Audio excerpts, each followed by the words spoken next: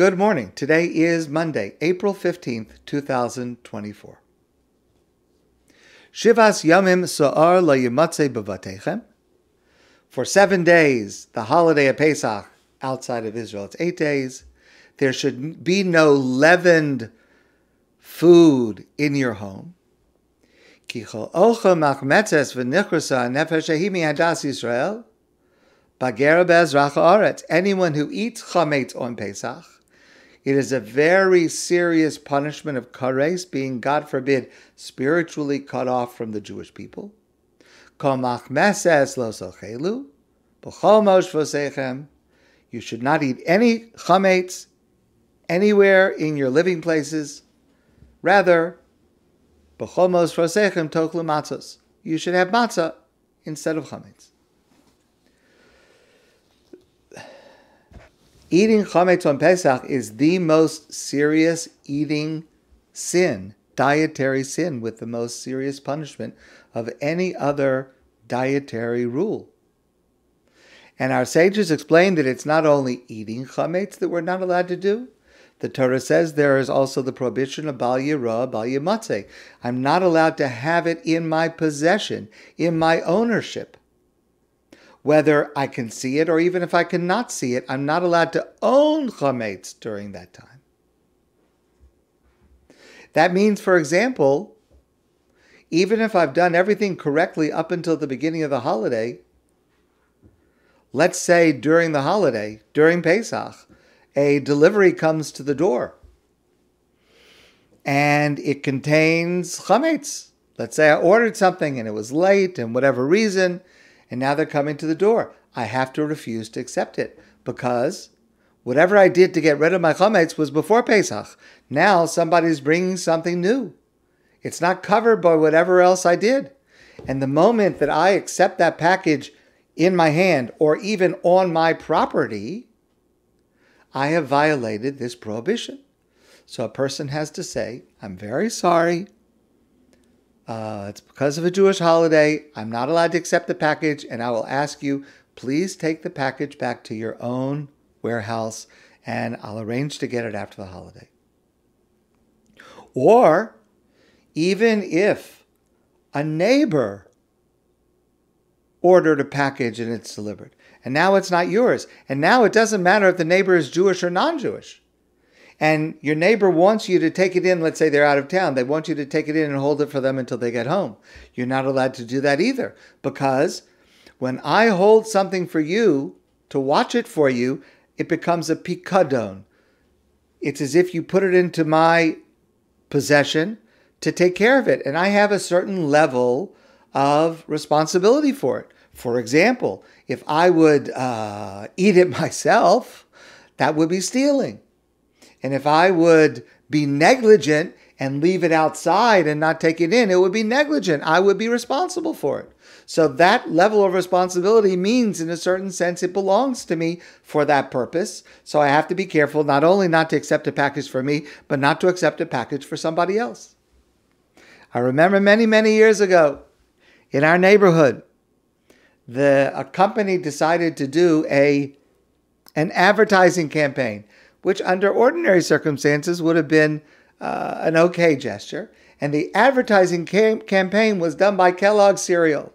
And what they did was, on the first morning of Pesach, I'm assuming they didn't know, on the first morning of Pesach, they took a mini box of Kellogg's cereal with a little flyer that says, enjoy our new cereals, and they put it on every single door knob in the neighborhood, most of whom were Jewish, and it was a big, big problem. There's a big shiloh. You're allowed to open the door. Can you touch it? Do you have to leave it? Oh, so you got to be careful. The simplest way to fulfill this requirement, to not only not eat, but not own any Chometz, is to give it away.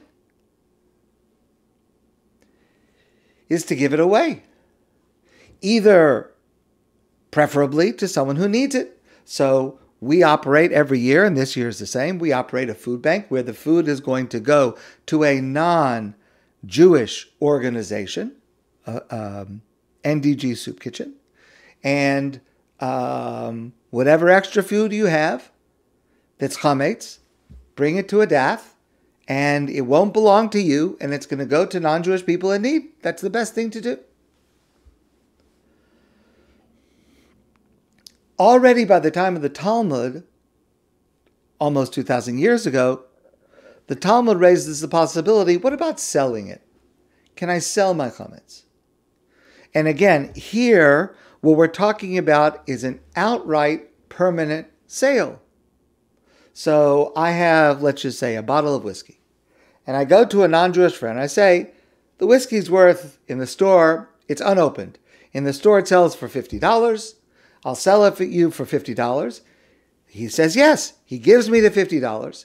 He takes the whiskey home, and he does with it whatever he wants. So Beis Hill says that that's fine. That's fine, because when I sell something, it no longer belongs to me. However, let's just look at the conditions. Beis Hill is talking about where it is a permanent sale. It will never be reversed. It is never be reversed. It's not like I'm going to go back to him and buy it back. I'm selling it to him. I'm never going to have any contact with it again. And the Chometz goes with the non-Jewish person in his hand, in his possession. So that's like a regular sale. That's a complete sale. Beis Hill says that that's fine. And that's clear cut. But from that beginning, there has been a long evolution in Jewish law to get to our practice. And our practice of selling Chometz is different in several different ways. First of all, we sell our Chometz to a non-Jewish person, but we have an understanding that after Pesach we're going to get it back. So that seems like a problem.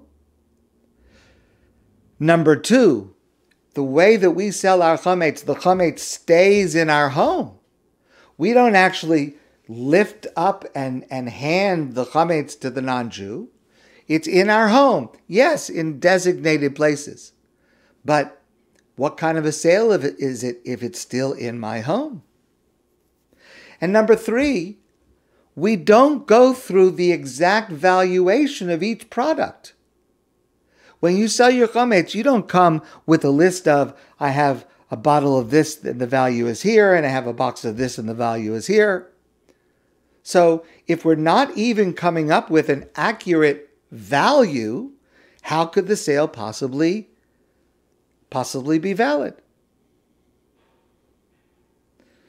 And lastly, the way that we arrange it is you do not do the sale at all. The sale is done by a rabbi who is an expert in this. I'll explain why in a moment. What you do is you authorize a rabbi to sell it for you in the right way. So what you do with the rabbi, let's say Rabbi Alex or with me, you go to them, you are not selling your Chometz, you are appointing him or me or whichever rabbi you're using to be your agent to sell it for you. The sale only happens on the morning before Pesach, Erev Pesach. What you're doing with that document, I'm going to look at that document in a minute, is you are authorizing me or Rabbi Alex to sell the Chometz for you. Now that is our current method of selling Chometz. It only goes back about 200 years that we're selling Chometz in this form. And we avoid the problems that I mentioned before in the following manner. Number one, we know he's going to buy it back. Okay. However, what a sale needs in Jewish commercial law is two things. An action that defines the moment of the transfer of assets, plus Gemiras Das. There has to be a meeting of the minds. I want to sell it and you want to buy it. So the way we achieve that in Jewish law is by an action called a kinyan. A kinyan is some action. Each class of objects has another type of action associated with it. Another action that creates this legal sale. And it is a full sale. So let's just say the non-Jewish person one of the methods is a barter. So the non-Jewish person gives me something, let's say a pen, and I give that person back something, all of the chametz that we're trying to sell to them. So even if later I come to the non-Jewish person and I say, I want to buy it back from you, that doesn't interfere with the fact that the sale was a complete sale, because it was done in full accordance with Jewish law and with secular law. It's a full sale. And that means that when the chametz is sold, it doesn't belong to you. Even if you know that later on you're going to buy it back, it doesn't belong to you. So if for some reason, let's say the non-Jewish person would come to your house and say, I bought your chametz, I need it, I want to take it. You're required to let him in, make a list of what he takes, and he's going to pay you the balance of the fair market value of it. Now, there's a lot of dispute over which kinyan, which action is valid for this kind of a sale. And because of that, we're very, very careful. And so when the rabbi sells the chametz to the non-Jew on Erev Pesach morning, we actually do 8 different sales, 8 different mechanisms, meaning all for the same sale, 8 different kinyanim, to make sure if any one is not correct, the other one is correct. It's done in a very careful manner, using all of the laws of Jewish civil law as well as secular civil law. Okay? So it's a valid sale. Even if it's going to be returned later, bought back later, it's a valid sale while it exists. That's number one. Number two, the fact that the food stays in your home, what you're doing is you are leasing the space to the non-Jewish person where the chametz is resting. So the part of your home where the chametz is, let's just say it's in a closet, that closet floor does not belong to you. You leased to the non-Jew, along with buying the chametz on top of it, you leased the floor underneath it. If, for example, the non-Jew would come and say, I don't want to take any food, but I need to store something, and I know that there's a cabinet, and I'm leasing that cabinet, so I get to use that cabinet, and I want to put my stuff there. You have to let him. So therefore, the chametz is not on your property. Yes, it is inside the 4 walls of your house or your car, your business, but it's not your property.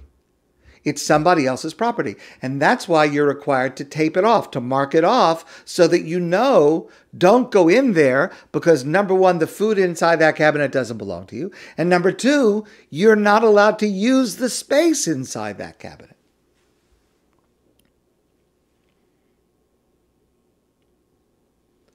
Number three, in terms of the payment, here's what we do. We say to the non-Jewish person, if you would ask us how much the value is, we don't know. But here's what we're going to do. We're going to ask you to pay us a down payment. And later, after Pesach, you'll have 2 choices. Either we can buy it back from you and we will return the down payment, or you can hold on to the sale, and then we will set up a panel of independent evaluators who will go through all of your stuff, all of my stuff, and evaluate it. So I have some bottles of whiskey that are full. That's kind of easy to evaluate. What's the market value at the SAQ? I've got half a box of Cheerios. Okay, how much is that worth? I have some a little bit of crackers. I've got some pasta in the freezer. So how much is that worth? I don't know how much it's worth. So we'll have independent professional evaluators, and they'll go from home to home. I have no problem if a non-Jewish person wants to buy the stuff in my house and is going to pay me full market value. I'm fine with that. That's what I'm agreeing to. if he decides that he wants to keep it. Otherwise, he'll simply say, I don't need it. I'm happy to sell it back to you after Pesach.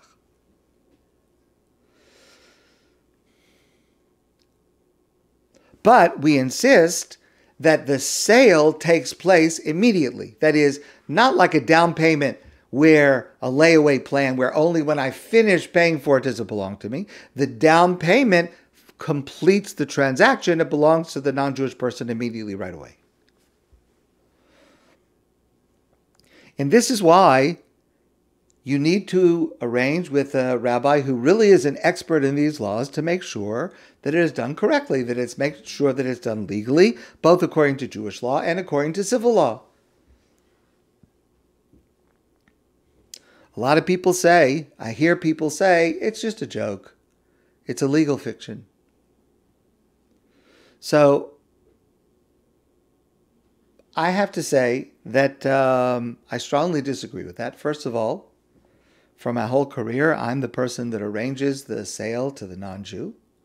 To me, it is very serious and very valid. And it's not really a legal fiction because it uses legitimate legal means to remove Chometz from my ownership. The prohibition is ownership. It's a legal concept, right? What is being prohibited according to the Torah is a legal concept of ownership. And therefore, we use existing legal forms to take away that ownership. And it makes perfect sense. I mentioned this before briefly, but let me just emphasize this. There are two different documents involved. There's the document that you will see, which is really called the Harsha'ah. That is when you appoint a rabbi, like Rabbi Alex or me, to sell the chametz for you. That's not a sale. That's just an appointment of an agent for us to work on your behalf. Then there's a separate document that is the actual contract that we use between ourselves and the non-Jewish person. That is the actual sale document. I want to just take a moment to review this document. So, first of all, the sale of chametz form that we send out, first of all, it's on our website. It's in our emails. Also, our bulletin is coming out, I think today or tomorrow, and it's there. And so let me just clarify a few points that are in this document that you would fill out. So we suggest if you have chametz and Pesach is coming, give it to the non-Jewish needy, and we can help you with that. Or you can fill out this form and you can name Rabbi Alex to ask as your agent. Of course, one agent can appoint another agent. So if you appoint Rabbi Alex appoints me, and I'm the one that does the actual sale. Rabbi Alex is usually there. During the week that it is sold, it does not belong to you. And so anything that is sold has to be closed off, taped off, so that you remember it doesn't belong to you. And also, as I said, the property on which the chametz sits also is leased to the non-Jew, and therefore it doesn't belong to you either. You can't use it either. We ask on the form where you're going to be during Pesach. So as long as you're in the same time zone as us, there's no issue. But if you travel outside of the time zone, then there's an issue, because there's a certain time that we sell the chametz, and there's a certain time that we buy it back. Now, there's a difference of opinion.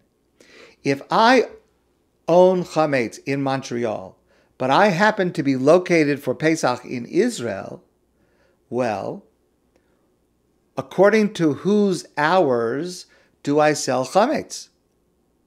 Do I sell it according to the hours in Israel where I am, or in Montreal where my chametz is? So we follow the opinion of Rabbi Moshe Feinstein, who says it's where the person is. And therefore, if you are far away in another time zone, we cannot sell the chametz for you. Because if you're in Israel, by the time we sell chametz, which is in the morning before Pesach, you have already been owning the chametz. It's already early afternoon, and you were not allowed to own that chametz during that time. You have to get rid of it in the morning by about 11 a.m. So our sale would not have been valid for you. And furthermore, when we buy Chometz back at the end of Pesach, for you in Israel, that's not going to be till the morning. So that means you're not allowed to use any of your Chometz until the next morning. And then it happens in opposite if you go to the west. Let's say if you go to California. So we say is as follows. We say it is preferable that if you're going to be out of your time zone, out of our time zone, you should arrange the sale with a rabbi in the time zone where you will be. If you're going to be in Israel for the Har Pesach, arrange it with a rabbi in Israel, California. However, we do say, if you want us to take care of it, well, we're happy to take care of it. We know a rabbi in Israel. We know a rabbi in California. If you would like for us to take care of that, we're happy to arrange it for you. But just understand, we won't be doing it. It will be done by a rabbi in the place where you are, according to the hours of where you are. It's necessary for this contract to be valid that you sign it, and also that your spouse sign it, if that's applicable, and also adult children, if that is applicable. And we give some examples of what Chometz is, made from barley, oats, wheat, rye, or spelt. We do not sell kitnios. A person is allowed to own kitnios, even for the Ashkenazim that do not eat it. So we do not include that in the sale.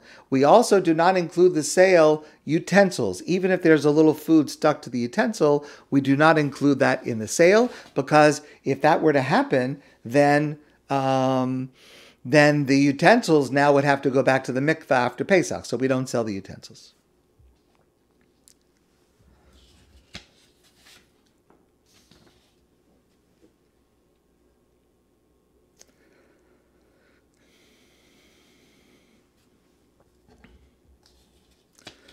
Turns out, with the sale of Chometz, that a large part of the preparation for Pesach is commerce. It's buying and selling. At first glance, it seems quite extraneous to Pesach, especially the details of a kinyan, a payment, of a contract, abiding by civil law.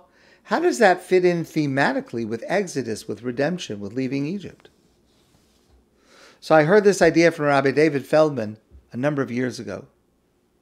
Because by selling Chometz, we create an added prohibition if we were, God forbid, to eat it. If we were, God forbid, to eat Chometz in our house on Pesach, not only would we have violated the serious sin of Chometz on Pesach, we also would have violated the sin of stealing, because it doesn't belong to us. We sold it.